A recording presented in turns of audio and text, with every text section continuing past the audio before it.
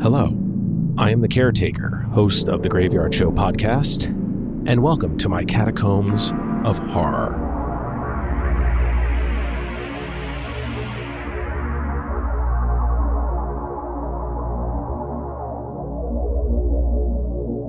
In this edition, I thought I would feature one of my favorite, vampire movies as well as one of my favorite horror movies of all time. I'm talking about Count Yorga Vampire. Now, some of you may know the movie under its original title, which was called The Loves of Count Yorga, and Yorga was spelled I-O-R-G-A. Now, depending on where you see the movie, whether it's on DVD or streaming anywhere, or maybe just on TV somewhere, you may see it in the original title card, or you may see it in the revamped title, which was called Count Yorga Vampire, Yorga being spelled with a Y. Now, I want to talk about a couple of my favorite scenes from the film, but before I do that, I want to give a little bit of backstory on the film, and then I'm going to get into the movie itself. And obviously, I'm going to be giving away spoilers, so if you have not seen this film and you're planning on doing so, you should probably turn around now and exit my catacombs. But if you're good with that, or if you've seen it, or you just really don't care, follow me as we move further on down my Catacombs of Horror. Now, the film was originally supposed to be a softcore porn movie, and that immediately went out the door once Robert Quarry was hired to play the character of Count Yorga. Quarry, of course, was established legitimate Hollywood actor, and there was no way that this movie was going to be some sort of softcore porn film. So it had to change, and they turned it into a B horror film. Now, I really like this movie, and I always recommend it whenever I can to friends of mine, because I think this is just one of those movies. When I was a kid, I saw it quite a bit. It played a lot on Channel 5 in New York and in New Jersey back in the day. This, Blackula, Scream. Those are some of the movies that were featured on Channel 5 back in the in the Stone Ages. Now, one of the other great things was that one of the co-stars in the movie, there were really two that had very good careers. The first being Roger Perry, who some of you that are fans of the original Star Trek series may recognize him from that. And then, of course, there's Michael Murphy, who's been in everything, from Woody Allen's Manhattan to Batman Returns. He's just been everywhere. So you have that on top of having Robert Quarry in the film. Now, Quarry, to me, and I think a lot of horror fans agree, his Count Yorga is one of the most underrated and one of the best vampires in cinema. For me, I put him right up there with Christopher Lee as Dracula, Lugosi as Dracula. Robert Quarry in this movie and in the sequel, The Return of Count Yorga, is really, he has a presence and such a great arrogance about him that I don't know if we've really seen this from a lot of actors in vampire movies. The way Quarry moves in the movie and just the way he looks at people, you definitely feel an aristocracy about him, as well as this incredible arrogance that everyone is just beneath him. So let's get into the actual movie itself before I get to my favorite scenes in the movie. So the story of Count Yorga Vampire is, it's one that we've heard so many times before. Aged Count comes to America, ends up in Los Angeles with his manservant, Bruda, buys a mansion in the hills of Hollywood, kind of in the middle of nowhere. And, he's in search of love and someone to feast on in the City of Angels. So when our movie begins, there is a seance happening. And we are introduced to our characters, one of which is Donna. Donna has requested this seance because her mother recently passed away. Now, running the seance is, of course, Count Yorga, vampire. But no one knows he's a vampire. And ironically enough, the reason why Donna's mother's really dead is because, she's now a vampire, thanks to Count Yorga. Be that as it may, the seance goes badly because her friends just act like jerks. Nothing really happens for a bit. And then as Donna is calling out to her mother in the middle of the seance, things just go crazy. Donna passes out, and Count Yorga takes that moment to revive her and has her forget the previous events as to not traumatize her. But of course, what he's really doing... You will do everything I say, whenever and from wherever I say it. You will do everything I say, whenever and from wherever I say it. When Donna is revived, she has no recollection of the last few minutes. It's as if nothing has happened. She thanks the Count, and of course the Count is like, I have to go now. And this leads the Count to have one of the best lines in the movie. I believe I brought a cape. I'll get it for you. Of course he does. He's a vampire, of course. Now, Erica re-enters, asks the Count if he's staying. He says no. She says, do you want to ride? He's like, of course. So Erica and her boyfriend, Paul, wind up giving the Count a lift back to his mansion in their VW wagon, which, of course, is a very cool car. They get thanked for their troubles by having their car purposely stuck in this giant mud pit in the middle of the road. And, of course, it being 1973, the young ones are like, hey, let's just hang out in the VW van. We'll have sex, we'll sleep off the night, and in the morning we'll be on our way. Well, of course, the sex part happens, but unbeknownst to them, the Count has lined them up to be his victims. At least Erica is going to be his victim. The Count attacks them inside the van, subdues Paul, bites Erica, and there you have it. Next morning, Erica finds herself in Dr. Hayes' office for lack of blood and weakness and not feeling well. Of course, she's just been attacked by a vampire. Dr. Hayes tells her to make sure she eats plenty of steaks so she can get her strength back and get some blood going. And, of course, what ends up happening is she ends up eating the cat. Now, what I always remember about this scene is that whenever it played on TV back in the day, once it came up to this point right here, that would be it. I didn't see this full scene until probably about, I don't know, 20 years ago or so, 30 years ago, I guess. When it was on DVD, and you kind of forget when you see these movies on TV when you're younger, back in the early days of cable, you just kind of forget how chopped up they were, and you just kind of remember them like that. And this is a pretty grotesque scene, even by today's standards, I think, and it's really well done. So meanwhile, Erica winds up getting a blood transfusion from Paul. Dr. Hayes brings Paul and Donna's boyfriend, Michael, downstairs. Well, Dr. Hayes brings them downstairs to talk to them about something. He spoke to one of his colleagues, and, here's what the colleague had to say. A colleague of mine, Dr. Steingart, ran a blood test on Erica this afternoon. Now, he admits that his findings are pure conjecture. But when I told him about the marks on her throat, it made him feel all the more certain. What? Oh, I wish he was here with us, but he left for Europe for 2 months. Jim, what are you trying to say? Well, he feels that Erica was bitten by a vampire.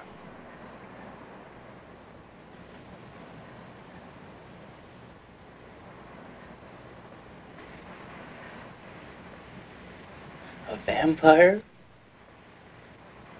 I mean, Well, he told me not to discount the possibilities. Oh, come on, Jim.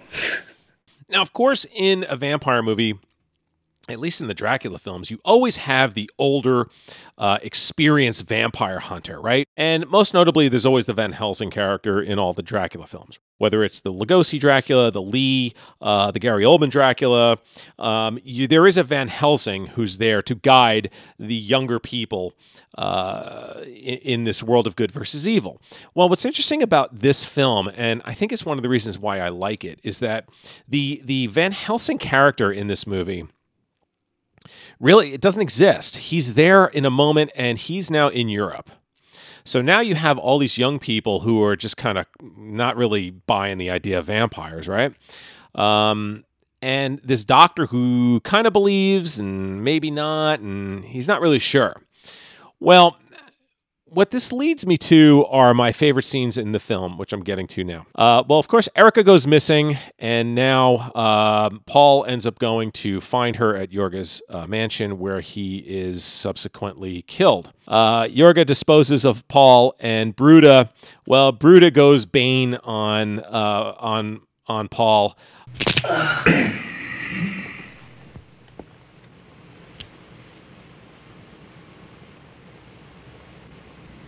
Bruda, you can expect more guests.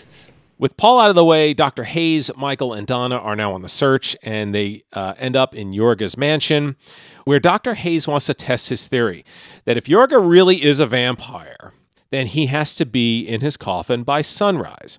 So they have this conversation back and forth, and Hayes and Michael are doing their best to keep Yorga up by talking to him just kind of about just nothing, right?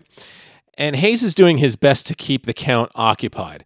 And I love this one moment here where Hayes says this. You said you were involved in the mystic arts. Did I? I recall your having asked. I don't remember having answered. It's so good. Yorga is just so on. And I love it because this is the kind of stuff that you normally don't get in vampire movies. I mean, you know, we're used to, people of my generation, we're used to seeing, you know, the Bela Lugosi, Dracula, and the Christopher Lee Dracula films where you didn't have this kind of interaction. And here you have the Doctor and the Count kind of going back and forth here a little bit. And, of course, Dr. Hayes has the advantage because, well, time's on his side in this instance, right? Normally, time would be on the vampire side, but the sun is rising, and Hayes is doing everything he can to test his theory. Meanwhile, Yorga's had enough, and he's saying goodnight to everybody. And just as Yorga is stepping away, Hayes drops the bomb. Is it true that vampires must be in their resting places before the sun rises? That if the rays of the sun hit them, they will disintegrate? I mean, how great is this? Watching Quarry just kind of take it all in. And right here, you know, he is going to kill this guy. And he is going to make it painful and just And you may bad. be very comfortable in knowing, Dr. Hayes, we shall most definitely meet again. Rhoda. Donna ends up going to Yorga's mansion during the day, where Bruda ends up raping her, which is just despicable. Bruda fesses up. Yorga gives him the look of doom, but just as you're not sure whether or not he's going to rip his heart out, he hears something. Well, of course, it's our doctor and Michael. They've arrived at the house to take care of Count Yorga and get Donna back. And this is what leads me to one of my two favorite scenes in this film. We have visitors. As Michael infiltrates the house and the doctor's doing, well, I'm not really sure what the doctor's trying to do here. He's just trying to do something. Well, who shows up? Hey, everybody, it's Count Yorga. Now, I don't know, but if I was him, I wouldn't be doing anything other than turning tail and getting the hell out of there. And Michael's on his own. Sorry, man, your girlfriend. Good luck. As opposed to willingly walk into the mansion of a vampire who is probably going to fucking kill you. So, anyway, Dr. Hayes willingly goes in there. And what I love is, as they're sitting there, just how arrogant and confident Count Yorga is. He just doesn't care because he knows he's in control tonight. He knows that this is his night and that this guy doesn't stand a chance. And of course, what does he do? He says, On what subject did we end? Vampire. knowing damn well what subject they ended on. Yes.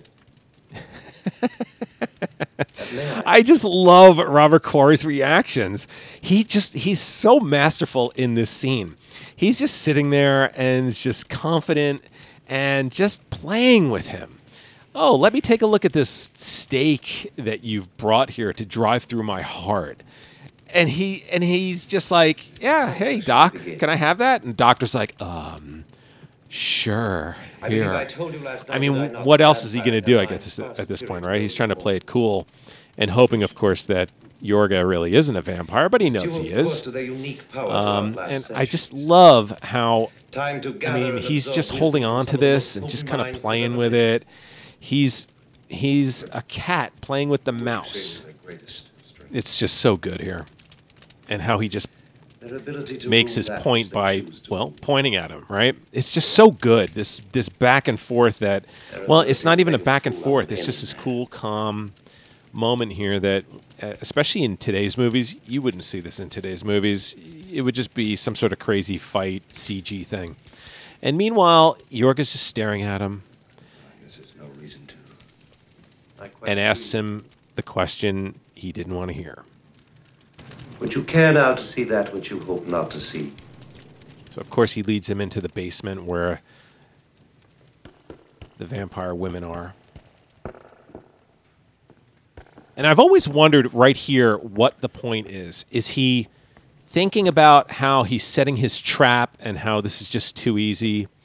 Or is he wondering what this doctor is going to think about seeing this? Is he just impressed with how easy this is? Or maybe how proud he is to show the doctor the work that he's done by making these women vampires and under his command? And then, this is my favorite part in the whole movie. Do you find it interesting, Doctor?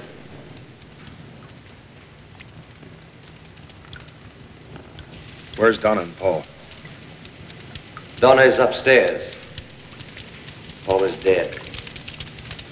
We shall never see either of them again. And now he's coming in for the kill. You enjoyed your little joke last night, Doctor. But as you can see, tonight is mine. Incredible. You really are a Vampire? Yes. And normally, right, you would have, the vampire hissing and running. But no, not here. Yorga turns, and as he returns his gaze back on Dr. Hayes, he's got his fangs.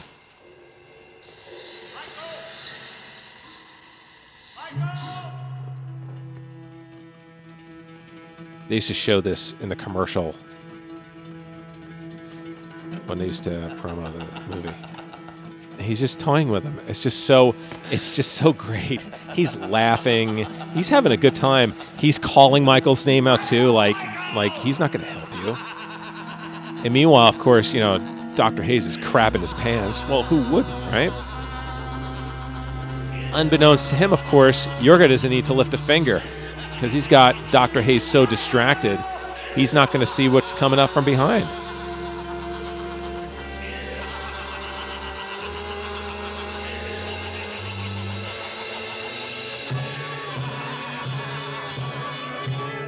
And of course, that's the end of Dr. Hayes.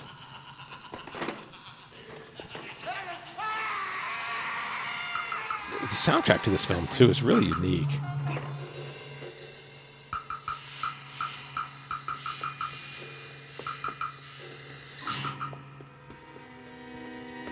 And now here's your Van Helsing character, who normally would be doing battle with the vampire. Well, he's just been easily destroyed right here. He's just been easily killed.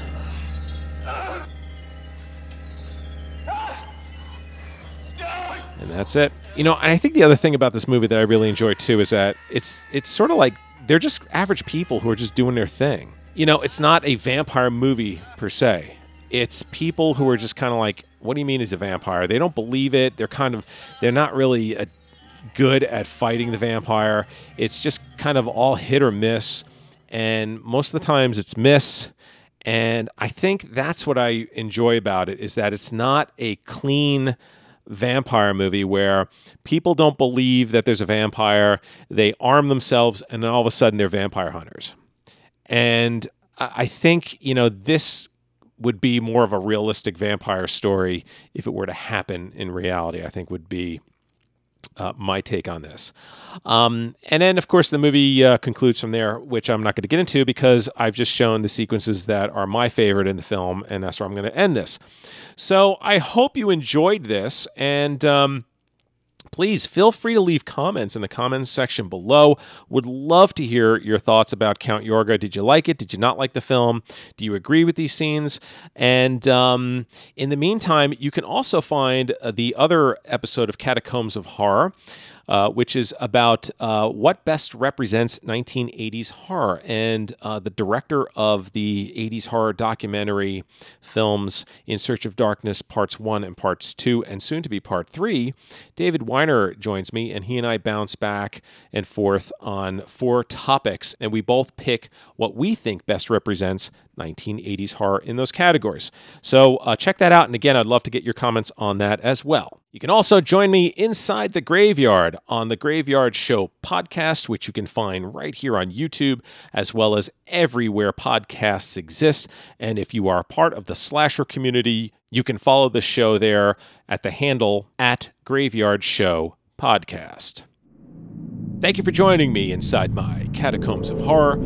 I look forward to seeing you again very soon.